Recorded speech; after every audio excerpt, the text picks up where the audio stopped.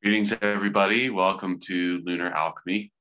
My name is John. Of course, I'm here with Bella to discuss the transit through Gate 50. This carries us through the gene key pathway from the shadow of corruption to the city of harmony.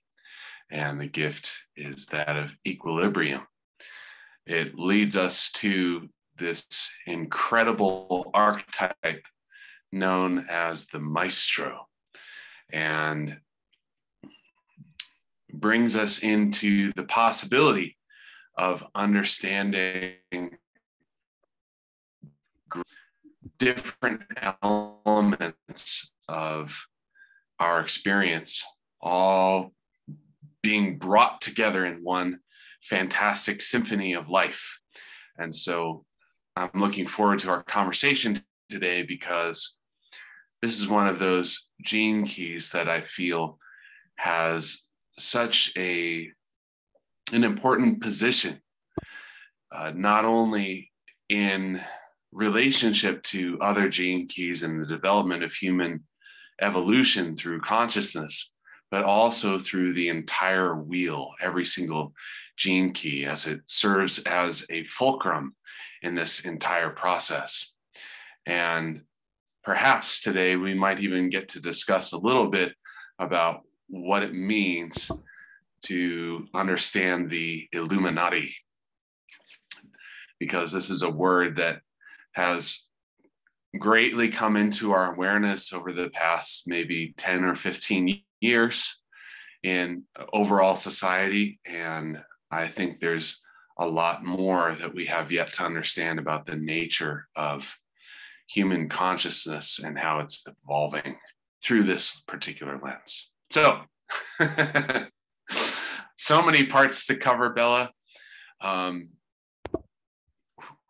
Where do you like to focus with this one? Because when we have the maestro, there's obviously an entire orchestra that we could focus on, and there's all these different elements. So where do you look to when we have this kind of transformative focal point amidst all of the other things that we might see? I like to look at the geometry of where it is. So I situate the 50 in terms of geometry. And the first place I will go to is the wheel. So we have 64 gates, and the wheel can either be how the planets go around the wheel, the astrological wheel, the constellations, the gates. So sun takes 1 year. And right now, why we're here today is because the sun is in its very, very last part of the 50. It's 6 days. And now it's the last day of those 6 days. And then in our journey of deconditioning, we stay 40 days in each gate. And then we have 40 days, of course, in that 50. And that is the midpoint of our deconditioning. And it's that equilibrium. Actually, the equilibrium is once our true self is more enlivened, we could say, where we are embodying our true self more than our not self. Then we call that the midpoint. And if we start our journey in the eternal triad in gate 3, that's exactly on the other side, the programming partner. And the keynote here for the first line is called the immigrant. And that's like when we are ready to inhabit our heart and live from higher frequency, which is not connected to the lower chakras of me, but understanding what it is to be part of a larger organism, which is partly, for me, what that codon ring of Illuminati or the 50 and the 44 together, seeing the synergy, seeing the orchestra, hearing the sound of this one organism that is humanity. And I believe that the higher frequency of the 50, where we are waking up to that, and we also see our impact in the whole, like that maestro, just by moving in space, he's actually creating a frequency that is heart-based, and that is a higher frequency than the dissonance, the fragmentation, the interference, and the corruption of the low frequencies of the 44 and the 50. And I'm not going to, let's stay there, but I also feel that it's important to look at it in terms of the circuitry, with the 44 and the 50 being tribal. And I also feel it can be interesting to look at it in the delta stream, where we have a stream that is actually going around the G center, and it has to do with our individual self and our self in community. So these are placements or in the geometry where I feel the 44 and the 50 and the 50 by itself are standing out and can give us a better understanding than just intellectually remembering what Ross said and what Richard said. Yeah, so the 44 and the 50 forming the codon ring of Illuminati, giving us kind of an additional insight into what's really happening here. And what kind of strikes me about this archetype of the maestro, you said he kind of gets up there and is through the nature of his movement kind of is orchestrating this deep harmony that occurs. And when I think about that, I mean, having a musical background, I often imagine these various conductors that I've worked with over the years and how some of them seem to take on this larger aura, this larger capacity to not only listen, but also direct the movement of sound in a firing to engage. Maestro, and then about how how it functions through a human being. When I'm thinking about, okay, what does it say about gene key 50? Oftentimes I get this idea that there's this degree of unconsciousness in the person who's functioning in this role, meaning by you kind of said their movement through space. And so I imagine this maestro as this being who actually never stops this movement of going with the music. There's never anything else. There's never a beginning or ending to the symphony. There's just this constant movement here. And when a person has this, energy functioning in them, bringing harmony into a group with the individual parts happening around them, but just by nature of the function of the energy in their aura, it brings others into this sort of synergistic harmony. And so it feels like a very, very mysterious gene key in terms of how it works when we think about having our sort of self and not self strategies of our vehicle, as if, okay, so we follow our strategies, great, and we do the self, and somehow happens rather than us doing something that feels in harmony or not in harmony with being the maestro. And there's kind of there are so many of the gifts and the shadows where it feels to me as if our mind can focus on, let's root out corruption. Let's make everything equal and balance all of the elements that are present, and let's identify all of the things. And it sounds to me as if that isn't really how the maestro works at all. And I wonder if that to some extent has something to do with how we experience corruption versus what the corruption of this gene key actually is inherently, and how that kind of like flows through us.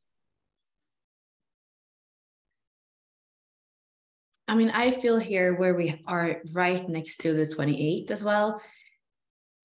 It's really always on the inside. The corruption is really always on the inside. And I definitely feel with the geometry we're just looking at, I feel the heart is the center point. And when we're not actually in the embodiment of the heart, it's going to be corruption. And I do feel that with the 28, and I'm thinking about 28, even the 11, although it's not here, I'm thinking about all these dark archetypes, and somehow here with the 15, the 28, we are taking responsibility for the inner corruption, or the corruption of the psyche, or the corruption of the mind. And it really brings us in. And it's even that part of the wheel where we speak about initiation from the 25 and the 51. It's like it's in to the heart, it's in. And on that way, as we are combining, it's not really that we are getting rid of the little I or the ego. It's really that initiation where we have always a breath, is what I feel, between the ego, the I, the ego center, the heart center, and then the G, the true self, that has to do with direction and love and identity, or true self. So what comes to me is just that the corruption is always on the inside. And for the 50 and also the 44, it is so easy to point to the outside. And even the 32 were in last week, the guardian. Well, how can I be the guardian when China is having all this, how do you say, like, them with the environment, how they are destroying the environment? How can I be the guardian? I mean, there's so many reasons for why, because everything is corrupt on the outside. I need to be corrupt as well, or at least I don't have to step up to my heart, because it's not going to make a difference. And really, for me, the 44 and the 50 and even the 28, it's like when I'm on purpose, when I'm living fully now in this moment, again, that's the energy that is going to influence in all relationships. And actually, somehow here, as we're going into Scorpio, I would say that it's also in intimate relationships. It's also through sexuality that the corruption is going to show itself, and also where it's a very powerful place for starting to take responsibility for that corruption. And that's really, can only really happen if you're not into orgies. And I don't think that that's how we're going to heal the world. It's really how we're going to step up and look inwards for harmony, corruption. Yeah, so when I think about this inward movement and the fact that it's so, today it seems perhaps more obvious than ever, although when I think about times in history when there was corruption, it was very, very easy to see it here and there. For some reason, the idea of Al Capone and prohibition in the United States kind of like came to mind, and there's this sort of corruption everywhere where everyone can see all these evil speakeasies and, you know, things going on in society that was, you know, corrupt from one level or another. And we can see it outside of us, but we don't necessarily go inside because we see our perhaps our morals as being that which is in, should be in harmony with the rest of the world. When we have this strong moral base of morality, of goodness, it feels as if the rest of the world, if they would just be good people, then the harmony would manifest. Except that inherent in perspectives of that nature, there's this underlying fear of the disharmony itself. And that fear is what's creating the corruption in the first place. So we have this catch-22 of like, well, why isn't there harmony? Because there's corruption. Well, why is there corruption? Because we're not in harmony with ourselves. You know, we're not in harmony with what's present. And that inward focus of saying like, how do we be in harmony with corruption that's outside of us? How can we be, you know, and we just came from this gene key of the guardian where a large portion of that energy is about standing up for that inner truth and expressing it through your being in kind of harmony with your makeup. And here we are almost being asked to say, oh, if we're going to run around and see the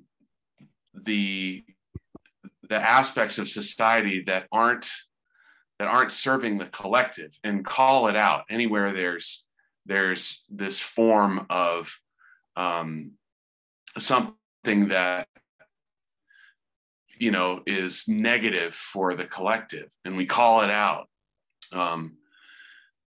that somehow the harmony will manifest. But it makes me, when I think about this, I think about the classical music of the 20th century and all of the experimentation that went into things like atonal music, polytonal music, and these forms of music that incorporate large amounts of dissonance, rhythmic dissonance, melodic dissonance, harmonic dissonance, all of these things coming together and like creating this sort of, you know, what are we experiencing here? And as if humanity itself, like we're still trying to catch up to the maestros of the early 20th century who were, you know, bringing this possibility of how we can experience harmony with all of the dissonance that's present. So, I mean, it's like this maestro, it almost seems as if the 50 is another one of these listening gene keys, or at least that the entrance to this gene key is about listening. Maybe the 50 is more about the movement and harmony, but I just kind of wonder if you have some ideas around, you know, we kind of got started. I feel like when we got started with the 57 a couple of weeks back, you know, we were like, oh, we're getting into the listening phase of some of these gene keys, and here we have like this maestro who has done all of the deep listening needed to understand the harmony. And I wonder if this is one of the possible entry points to experiencing that archetype in a deeper way. I hear you speak about music, and I just feel that you have an understanding that I don't have for sure when it comes to music. And you're mentioning the 57 that's here. And I'm wondering, in this whole thing with the delta keys, if listening in a way is the key. And there is individual listening in presence, right eye, the 57, and then the presence of the 20. And then we have the emotional expression, and like there is something with all these keys. And then I'm also wondering, for you as a musician, when you start to see the diatonic table and you have the notes here with those keys that are part of the delta stream. I mean, I almost feel like I want to bring back the conversation to you, just because I don't have the genius in terms of of the musical that you have. I have to say, I've never looked at this before, and this is incredibly fascinating to see. Obviously, for everyone who's been studying the gene keys, if you looked at gene key 22 or the bodies, there are seven bodies to our larger being. This perspective. And when we look at our musical scale, the way that we have different notes there, we letter them in the alphabet, A, B, C, D, E, F, G. And then following G comes another A, which is the same exact pitch, except it's at a higher frequency, it's at a higher octave. And that's what you see there at the bottom with the 8 as the octave. And what it refers to is essentially a doubling of the original frequency that of any particular pitch. If you take one pitch and you go up an octave, the higher one is double the frequency of this lower one. And then all of the 7 in between form the different frequencies in between that doubling. And in the history of music, particularly before modern times, before the advent of radio and some of the things that occurred during the 20th century with music regarding the pitch of music, many composers were directly connected with what is referred to as the music of the spheres, which is also related or referenced in the gene keys in a variety of these. And it was understood by many composers that particular keys, whether it was D or E or F or G, any of them, they carried a specific frequency that related to the impact on the human body. And so in order to compose a particular piece, they would choose the key that correlated to the essence of the sound of that music, that impact on the body or on the bodies. And so if you look in these life focus areas, purity of purpose, grace in relating, peace through thought, transparency of the heart, selflessness in speech, harmony of higher mind, attuned to spirit, and then finally collective breath at the octave. These make me think of what it was that many of these composers were aspiring to in terms of not only cultivating their own genius, but of using that genius to funnel something essential about the harmony of the cosmic order to all those with ears to listen. And through that process, actually impacting the evolution of humanity as a collective. I mean, it's really, really profound. And if you love music on it, no matter what that happens to be, this is an incredible, I could probably spend hours and hours contemplating this particular chart right here and just looking at, how do each of these layers of the body relate to these different sounds? And when you look at musical harmony and musical dissonance, when you put different combinations of these notes together, it even brings in deeper, more complex awareness. Really, really cool. Yeah, I love this one. And for even hearing you speak about it from a musical perspective, it's music to my ears. So thank you. Well, it's so cool that, here we are with the 50 and it says the harmony of the higher mind. And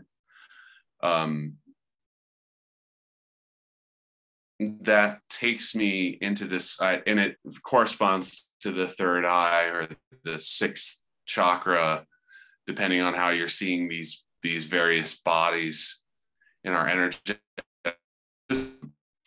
And it implies, I think, for me, there's always been this sort of difficulty in understanding the cosmic mind versus our egoic mind that tends to run around in circles and has this sort of running scroll of endless thoughts, words, and everything, which I think are kind of the basis for some of the gene keys shadows of, like 62 and intellect, or I've forgotten, there's another one that's all wrapped up in words and everything. And the difference between our general understanding of how our mind works and this larger cosmic mind that it appears works through music or sound, you know, in some deeper way. And you know, that just kind of makes me think of that listening circuit and how there is a cosmic sound behind all of reality. And as our frequency increases through our evolutionary or involutionary processes that we're going through, I think it brings us in closer capability of actually being able to listen to it.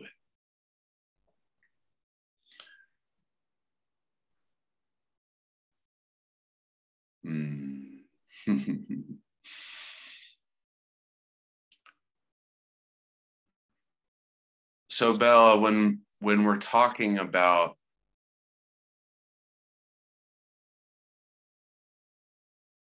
here we have all of this music going on. What happens in a group or in an individual when the maestro becomes present? What is it that they're actually doing, whether it's by their movement with the reality they're conducting, or it's just their presence of the aura? What's actually happening? What is the impact of this energy when it becomes present?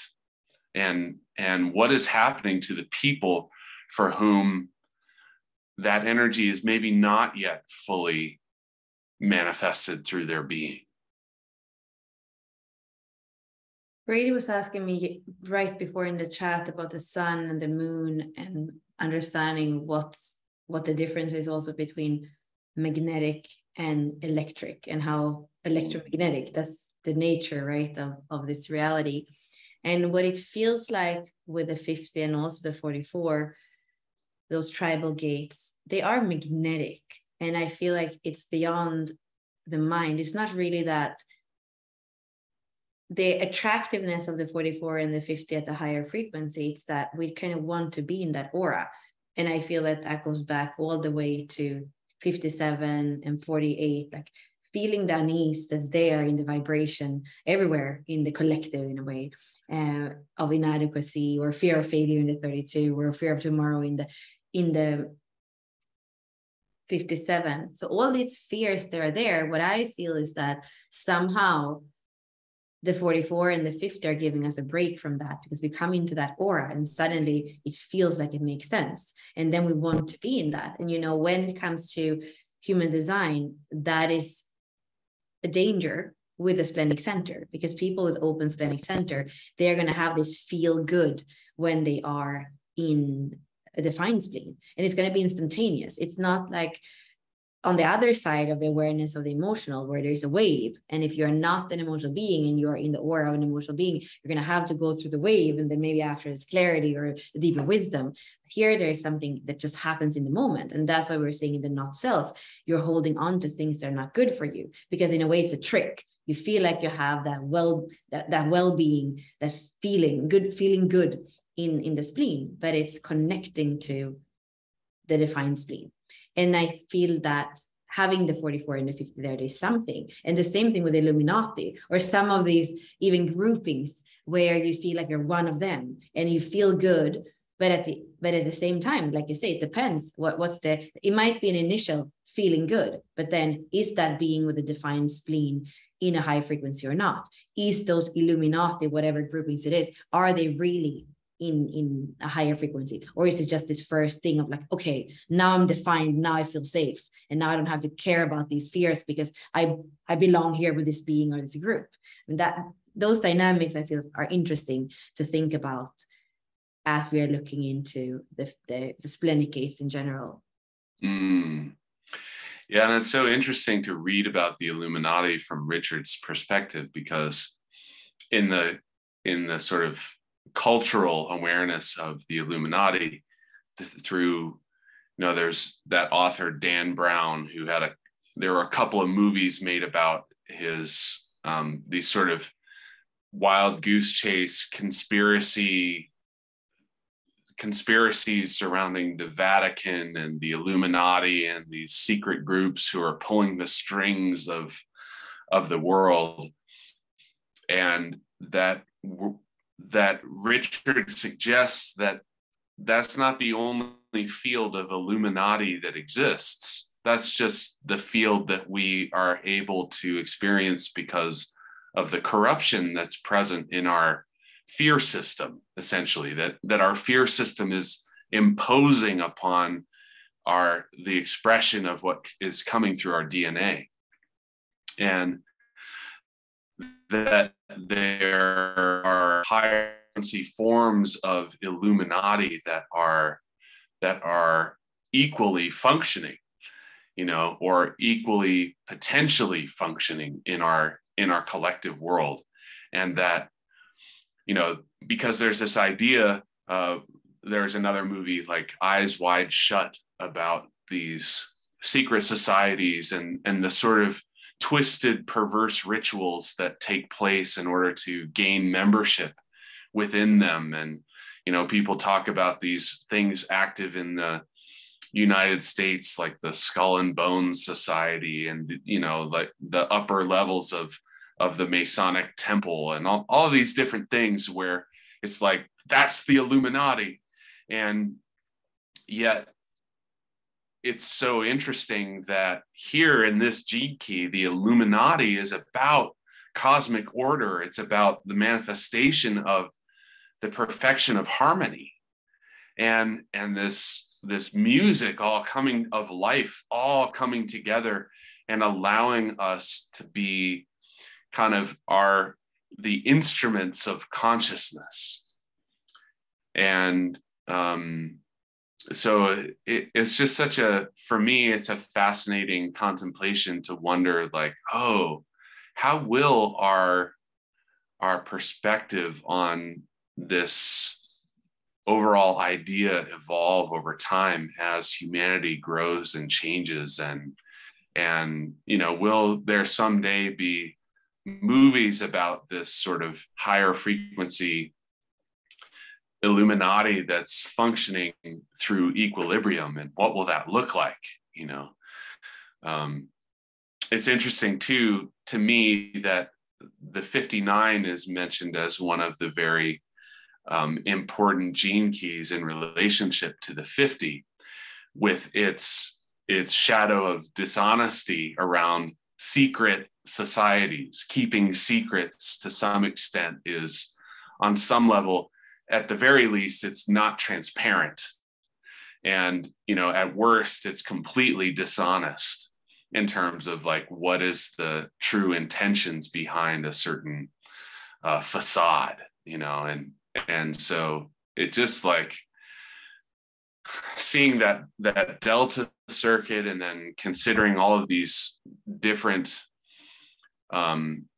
pathways that are coming through with it's really a fascinating look at where humanity can be. I wonder, Bella, if you want to look at, if you have ideas about the elements that you might want to look at with this one, because I feel as if there's something really kind of, I'm not going to say hidden, but it's definitely of interest when we think about harmony and what's happening in this. This is one of the hexagrams where I feel that speaking about wind as wood, it more feels like wood than wind here in the 57, or you can see here wind on the bottom and then fire on top. So this being the 57th gene key, that usually we think about it as the wind. So you can see unease, intuition, clarity. Wind over wind is the 57th. And then here, desire, light, and rapture, lightness and rapture. That is the 30, the fire starter. So here it says, gentle wood fuels the fire above, brewing magic in a good way by feeding the fire with the highest intent. And yeah, I mean, here, as we are speaking about feeding the fire, we kind of realize that, I mean, we're feeding a monster here, or we're feeding something that can definitely change alchemically for a lot of us, in like just, you know, how fire is moving. And somehow we were saying in the beginning, oh, what if corruption is just this or just this? But here I like how it says corruption is desiring unease. So somehow, as we are having that data corruption, whether it's our mind or whatever it is, and we're continuing that, somehow it's the same thing as saying, yeah, I want to have unease, I want to have fragmentation, because that's what we are fueling, that's the fuel that we're using. Yeah, and it's almost as if, you know, if you ask anybody, there's pretty much nobody who's gonna just stand up and say like, oh yeah, my desire is to create unease in my body. But like, that doesn't really, I don't think that's exactly how that happens. But if you look at what people actually do desire and how they engage with that desire, what that does in the body is produces unease. Whether we're looking at desires born from consumerism, where we put our body in a state of not having that which we need in order to be safe and survive, or, you know, what have you. We could apply that to many different things. And it's like that drive of desire in us leads us into a state of unease, which is partly why it's this sort of evolutionary force. It's like it drives us to take action in the direction of the desire until we can sort of gain enough perspective, enough experience, or enough frequency moving through our system to be able to become in a state of lightness around it. I think it's interesting also to look at the with this one. Obviously, you mentioned wood and wind. Fire also requires wind to some extent. If you had a room with a vacuum, and you put some wood in there, and somehow you were able to try to create a spark through friction or something, there would never even be a spark, because there's no air in there. It can't have the reaction. So wind and wood together is kind of what grows that fire. And then the image in the I Ching is the cauldron, and to a certain extent there's a connotation of the word in the Chinese, which is designed for, it's called a ting, which is this vessel that is kind of it sort of was associated with more developed society. And there's an interesting kind of a thing with this whole idea of corruption and equilibrium, and what is it? What are we putting in the pot? What kind of ingredients are we adding into that pot, and how nourishing then does that become? And that kind of like draws another connection between the 50 and the 27, the nourisher, you know, like the cauldron is like this societal place where an entire community can be fed in harmony, or it can be this sort of like separation in hierarchy where only the developed society has access to the golden cauldron that has the ingredients in it, where a lower society in the hierarchy, they get the scraps from the tables of the rich, you know. So I mean, there's just so many, to me, this particular gene key, I just feel like it goes in so many directions. Yeah, I have one more thing, and again, this is Sergio that I want to share with everyone, and it's also something the same way that you were saying about the table with the music. We could definitely speak about this for an hour or more. So let's look at it together.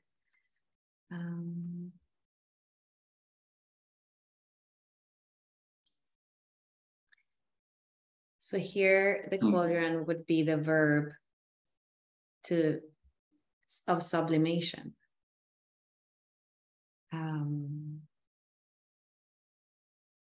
Yeah, so that's how he's sitting here. And we go a little bit deeper into it. It says sublimation to proportionate the reception of light, work to bless, work for blessing. And I'm thinking here, well, the other thing with how Sergio is looking at the elements is that instead of just saying it's fire and wind, he's also connecting it to astrology and the signs. So he's speaking about Virgo energy, and which is the gentle, the wind, kind of our mind and how it moves, like our mind, Virgo energy. And then this is Gemini energy, fire. It is always touching everything. It's adherent in a way. It's like that's how fire moves. So here we could say he's sitting here in the background of Gemini, where everything is moving all the time and wanting to touch you in a way, right? And there's even double kind of personalities in it. And then we have this Virgo, which is much more organized, that's sitting there, sublimating the light that is coming in. And I wonder as well, speaking about the Illuminati and the light, somehow it feels like the cauldron, if we're going to look at this, there is something about the process of involution and having the light or the wisdom, or however we see that's coming in, that it has to be it's a process. We cannot just open up to all the archangels and all the Illuminati, if we think about that, ascendant masters that Richard is speaking about in the codon ring. Like it has to come, it's a process of involution where it comes into form. And it feels like the 50 somehow it's understanding that process and sublimating that process so that we're not just blasted open. Like, can it be too much harmony? Maybe. There is something here that is connected definitely with the light so that we can take it in little by little and upgrade, ascend little by little. And I guess that's what the 50 is saying. We cannot just go, it's the midpoint of the wheel. We cannot just go from complete not self and blindness to complete illumination. When it comes to this density of the body, there is a process of playing the music until we become the music. And maybe that's what the 50 is helping us do. The master is helping us to tune into the music and then little by little becoming the tones, the note, the higher octave. I love that you brought this into the discussion, because there's an aspect to this hexagram that is kind of this key of the evolution of consciousness. Because when we look at wood and air with fire, what is actually happening there when we look at it from an alchemical perspective? Well, how do we produce wood? You put water into the earth, and from that process, the seeds sprout and hence grows a tree. And then how do we transform that tree into something of spirit, of a spiritual nature for humanity, in terms of nourishing our bodies? But you take the wood and you add air to that and fire, and that produces what's necessary for our nourishment, as in terms of where we are. And when we look at that whole process, what we're looking at is this entire process of sublimation. So water and the earth, that's our emotions inside our body. And so those emotions from our evolutionary standpoint are there to provide our inner seeds with the possibility of sprouting, of growing, and of producing fruits and flowers, for instance. But then that's not the end of the stages of transformation. There's something beyond that. What happens when the tree has moved through its process of flowering and fruiting, and it's winter and the leaves have fallen, and the limbs die and break off. Well, old, dead, dry wood is the best stuff to burn. And when we bring that air and fire into the element, now that the flames of fire are just light. There's nothing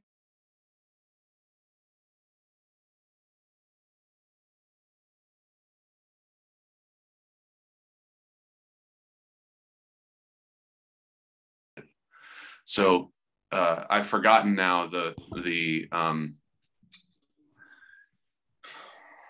I've forgotten now, Bella, maybe you remember the gene You froze key a little bit. Oh, You did froze. Yeah, you froze. So I didn't, I was like focused on your freezing. Yeah, I was just saying it transforms the wood into spirit from the alchemical perspective, or from the. Your internet connection is super weird. I think it's yours. So it was okay until now. You were just freezing like one word here and there, but now it's difficult to hear. Sorry about that, everybody. I thought I had that solved, but well, can you hear me okay at the moment? Yeah, now I can hear you perfect. No. Yeah, you're a little bit blurry, but I can hear you. So you're saying, yeah, I still didn't hear the whole thing. Yeah. So I was saying the wood is what comes from our body, the earth, what grows from our body, can be transmuted into spirit, which is the process of evolution as we speak about it in the gene keys. And so this particular gene key 50, together with, and I've forgotten, Bella, perhaps you remember the gene key that is watering the seed and it begins to grow out of the earth. It's, I'll have to think of that another time. But it takes this process of moving our physical bodies and our emotional experience into a growth process that becomes spiritual in nature. And the 50 is that final key of that sublimation. So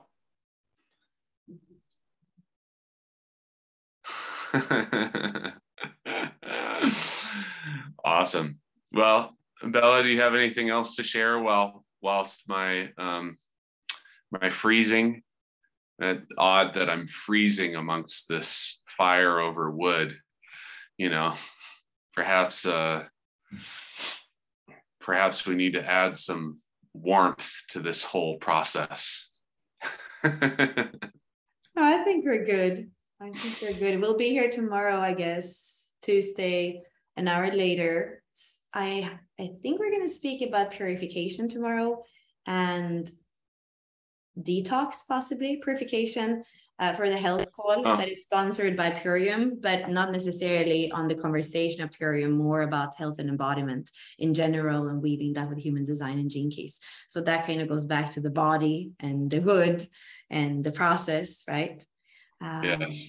And the harmony of the body as opposed to the corruption, I guess, of the systems. Yeah. Pretty awesome segue there. I mean, everything flows in harmony, of course.